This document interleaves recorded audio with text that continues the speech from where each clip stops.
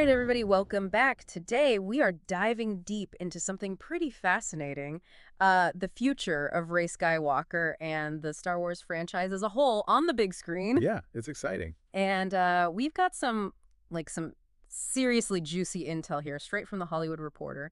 They have a new article all about Lucasfilm's plans, and let me tell you, there is some drama, like serious behind-the-scenes drama going on right now. Well, I think it goes beyond just trauma. I Yeah. mean, we're talking about the legacy of Star Wars, the future of the franchise, the challenges of building a cinematic universe and balancing what diehard fans want with bringing in new audiences. 100%. And this article just drops this bombshell right off the bat. They say that industry insiders really believe that Rey is the most valuable asset that Star Wars has. Yeah. Maybe even the only one that they can really count on right now for box office success. It's a big statement. I mean, it makes you think about where things are at with the franchise. Why would they say that? And I think, we have to look at the difficulty, really, that Lucasfilm has had, creating new characters that resonate with audiences the same way that the original characters did, like Luke, Leia, Han Solo. Yeah, that's totally true. I mean, it's been kind of like a mixed bag, right? With the sequels, with the spin-offs. Some of them have done really well. I mean, I think about The Mandalorian. It's introduced some great new characters. Right. But those haven't been tested on the big screen yet. And taking something from streaming to the big screen, that's a whole other challenge. It's different. The way a film is marketed, the way it's made, the scale, the spectacle that people are expecting, it's a completely different ballgame. Yeah. So, just because something works on Disney Plus doesn't mean it'll translate to those big box office numbers. 100%. Okay, so where does that leave Rey? Well, the article reveals that there are two big projects that are in the running, and it's kind of like a cinematic tug of war happening. It really is. For her future. On one hand, we've got Simon Kinberg. He's potentially developing a whole new trilogy, right, that would continue the Skywalker saga. Wow. And then on the other hand, you've got Sharmeen Obaid-Chinoy. She's got this standalone Rey movie that's facing some behind-the-scenes trouble, like writer troubles. And it's really interesting to see these two very different directions and the challenges they represent. Yeah, let's break those down, because I think with the continuing the Skywalker saga, you've got the weight of all those legendary characters and storylines. I mean, it's a lot to live up to. For sure. But it also gives you that built-in audience, right? And the potential for some truly epic storylines. I mean, imagine Rey rebuilding the Jedi Order. Well, there you go. I mean, that's exactly what they could do. But you also run the risk of falling into that nostalgia trap. I mean, the article even mentions that specifically. Oh, really? How do you balance that? So a standalone film, on the other hand, that offers, a little more creative freedom. You could explore new corners of the galaxy. You could delve into the Force in ways we haven't seen before. Yeah, I like that. You could really showcase Rey's growth as a Jedi Master. It's a very different opportunity. It's almost like two different genres, right? Within the Star Wars universe, you've got one that's leaning into that epic space opera, and then another that's potentially more intimate, character-driven. Yeah. And then there's this other thing. The article talks about how Lucasfilm, develops its movies, and they call it a unique ecosystem. So they've got all these projects and different stages of development, overlapping characters, overlapping timelines. It's kind of wild. Okay, so for those of us who are not Hollywood insiders, can you break that down? What does that actually mean? How is that different from, say, how Marvel does things? So think of Marvel like a very carefully planned garden. Yeah. Right? Every film, meticulously planted, cultivated to bloom in a certain order, telling one big interconnected story. Right. Lucasfilm is more like a wild forest. Right? You've got all this organic growth happening at the same time. Different projects, they're intertwining, they're influencing each other. It's really unpredictable. So more experimental, maybe a little chaotic? Maybe. What are the good and the bad of that approach? Well, the upside is you get more creative freedom. Right. You can take more risks. They can test out different ideas, see what connects with the audience without being locked into this rigid plan. Yeah. But the downside is, you could have inconsistencies, you could have tonal clashes, and it could just lack a sense of overall cohesion in the universe. Right. It's high risk, high reward. Right. Okay, let's move on though, because there's this one part of the article that I found super thought-provoking. They compare Star Wars to, get this, a religion, with Wow. the with the original trilogy being like the Old Testament, Right. and then, the filmmakers today are tasked with creating the New Testament. It's kind of a heavy analogy. It's powerful, though.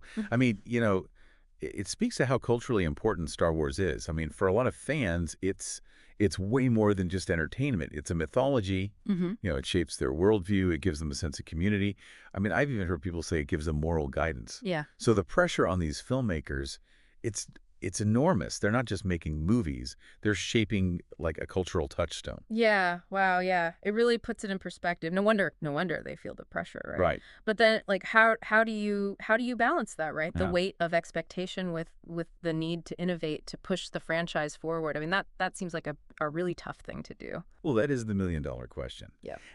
And the article actually suggests that Lucasfilm might be struggling with that very dilemma, and they quote an unnamed source that says that Star Wars is a nostalgia-based enterprise, and they're running out of ways to create nostalgia.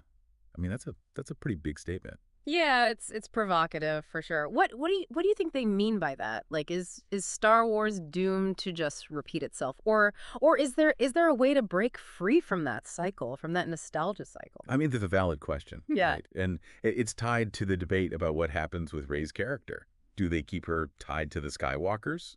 Explore her as the heir to that legacy, or do they do something different, something new? Yeah, and that's where I think this comparison between, Star Wars on TV and Star Wars in film gets really interesting, Yeah. because the article points out that, like, while the films, seem to be kind of maybe stuck in a rut, the TV shows, they're flourishing, They've got a lot of creative freedom, they're exploring bold new ideas.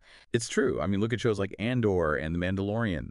I mean, they're proving that you can tell really compelling Star Wars stories without, you know, being totally reliant on the Skywalker saga or those familiar tropes. So what can Lucasfilm learn, right? What lessons can they learn from their successes on TV? Can they apply those to the big screen and really revitalize the franchise? That's what we're all wondering, right? And I think Yeah. the future of Rey's story, I think that might hold the answer.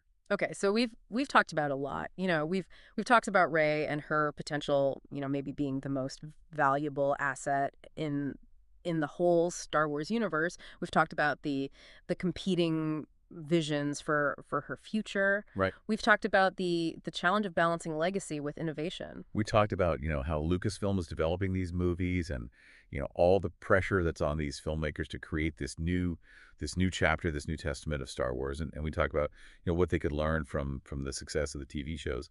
But the big question remains, where does Rey go from here? Right. And what does her journey tell us about the future of this entire, like, beloved franchise? That's what we'll be diving into next. Yeah. If we're talking about lessons learned from Star Wars TV, one thing that really stands out is how much audiences love seeing new corners of the galaxy. Yeah, new planets, new characters, new threats. Exactly. New everything. And this article kind of hints at that. They suggest that Rey's future might involve like multiple movies, not just one. Oh, interesting. So she could show up in other products, even ones that seem kind of unrelated, right? Like the Taika Waititi film. Right, or the Sean Levy one. I mean, imagine a Star Wars universe where Rey, she's not just stuck in her own trilogy, right, or her own standalone film, but she's popping up in all these different storylines. Yeah, that would be cool. It would be a much more interconnected approach to storytelling, like almost like a Star Wars version of the MCU.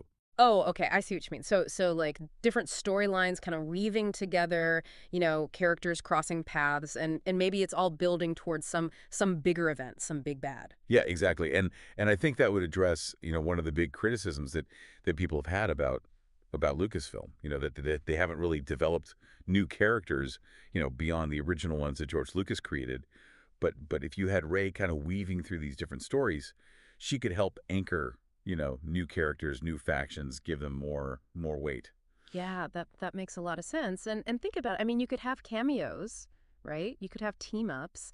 Fans would go crazy seeing Rey, interacting with characters from different time periods, different corners of the galaxy. It would just add like this whole other layer of excitement, and speculation to each new film. Yeah, for sure. But I mean, wouldn't that be a huge undertaking though? I mean, it would require a lot of planning, a lot of coordination. I mean, Lucasfilm hasn't always been like the best at that.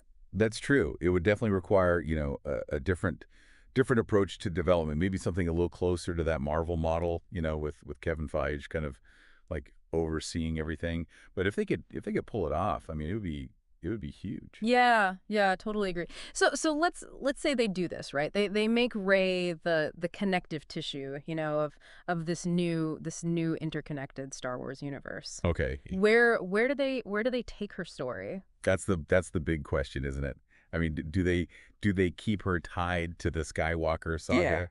You know, exploring her role as the heir to that legacy. Or do they break free, right? Do they send her on a completely new adventure? I mean, I could see both working. Yeah, and the article mentions that Daisy Ridley herself, she's excited to come back to the role. Mhm. She said that time has passed and a lot has changed for her personally. So it'll be interesting to come back to someone I know so well, but in such a different moment. Yeah. So it sounds like she's open to, exploring new sides of Rey's character. Yeah, that makes sense. Maybe they lean into her role as a teacher, right? She's training a new generation of Jedi, rebuilding the order. Yeah, I like that. Or maybe she's like a wandering protector, like Oh, okay, yeah. traveling the galaxy, righting wrongs, like almost like a Jedi knight errant, you know? I like that. Or imagine this, right? Rey discovers like an ancient Jedi text. It reveals some hidden truth about the Force, something that challenges like everything she thought she knew, and that sends her on this quest across the galaxy. Leads to a confrontation with some new terrifying enemy that we've never seen before. I mean, the possibilities are pretty much endless. But one thing is for sure, Rey's story, it can't just be about, rehashing the past. Right, right. Got to be something new. He's got to push those boundaries. He's got to explore new thematic territory. And in the article, they talk about this tension, right, between nostalgia and innovation. They quote a source who says, Star Wars is a nostalgia-based enterprise, and they're running out of ways to create nostalgia. I mean, that's a pretty harsh statement. It is, yeah. Is there any truth to that though? Like, Yeah. is that the problem that Lucasfilm is facing? That they need to honor that legacy, but they also need to find a way to create something new. It's a tough balance. It's like walking a tightrope. I mean, if you lean too heavily on the nostalgia, you're going to alienate, audiences who are looking for something fresh. But if you just completely abandon the past, you lose the heart and soul of what makes Star Wars Star Wars. Right, right. So maybe the answer is finding a way to bridge that gap, right, between the old and the new. Yeah, yeah. Instead of just repeating the past, you know, maybe they need to find ways to recontextualize it. To look at it from new angles, to use it as a foundation for something truly original. So how does that apply to Rey's story though? Like, what would a bridge between the Skywalker legacy and a new era of Star Wars look like? Well, it could mean, acknowledging the impact that the Skywalker saga has had on Rey's journey, but also allowing her to forge her own path. Yeah. It could mean exploring the Force in ways that go beyond the traditional Jedi versus Sith conflict. Yeah, yeah. It could even mean challenging the very idea, right, of what it means to be a Jedi. I mean, that would be something new. Exactly. Yeah. Yeah. What if Rey's story? What if it becomes less about fulfilling a prophecy and more about defining her own destiny? And maybe that's the key, right, to the future of Star Wars as a whole. It's not about recreating the magic of the original trilogy. It's about capturing the spirit, Right. the spirit of adventure, the hope, the struggle against tyranny. That's what made those films so enduring. Yeah, and it's about telling new stories that connect with audiences on an emotional level, stories that inspire, that challenge, that entertain. And who better to lead the charge than Rey? I mean, she's a character who embodies both the legacy of the past and the potential of the future. Absolutely. She's a symbol of hope, of resilience, of the power of the individual to make a difference. But as we've been talking about, the challenges that Lucasfilm is facing, I mean, they're pretty significant. They got to find that balance, right, between nostalgia and innovation. They got to create a cohesive universe, a cinematic universe, and they got to develop new characters that can stand alongside those icons of the past. Right. And they have to do all of this, while navigating this crazy, ever-changing entertainment industry. Yeah, with streaming, and just like audience expectations are constantly Yeah. changing. Exactly. It's a tough job. But Right. but if they succeed, I mean, it could be a new golden age, right? It really could. For Star Wars. And I'm excited to see what happens. So we've talked about, the possibilities, the challenges, the potential paths, for Rey's future. But before we wrap things up, I want to come back to that analogy that we were discussing earlier from the article, this idea of Star Wars as a religion. Yeah, that was pretty powerful. And it raises this question, right? This question that I think is really crucial to understanding the future of the franchise. Yeah. If the original trilogy, right, if that's the Old Testament of Star Wars, what will the New Testament look like? I think that's the question that that Lucasfilm is wrestling with right now. Hmm. Whether they even know it or not. Are they Yeah. just trying to like recreate those same kinds of stories, just with new characters? Yeah. Or are they willing to really explore different, like fundamentally different themes, ideas, even different genres, within the Star Wars universe? And that's what makes Rey's story so interesting, right? Because she could be that bridge, that link between that Old Testament, that Skywalker saga, and a New Testament that builds on it, but takes us in new and unexpected directions. Yeah. Imagine if Rey's story wasn't just a continuation. Yeah. Right. But it was like the start of something totally new.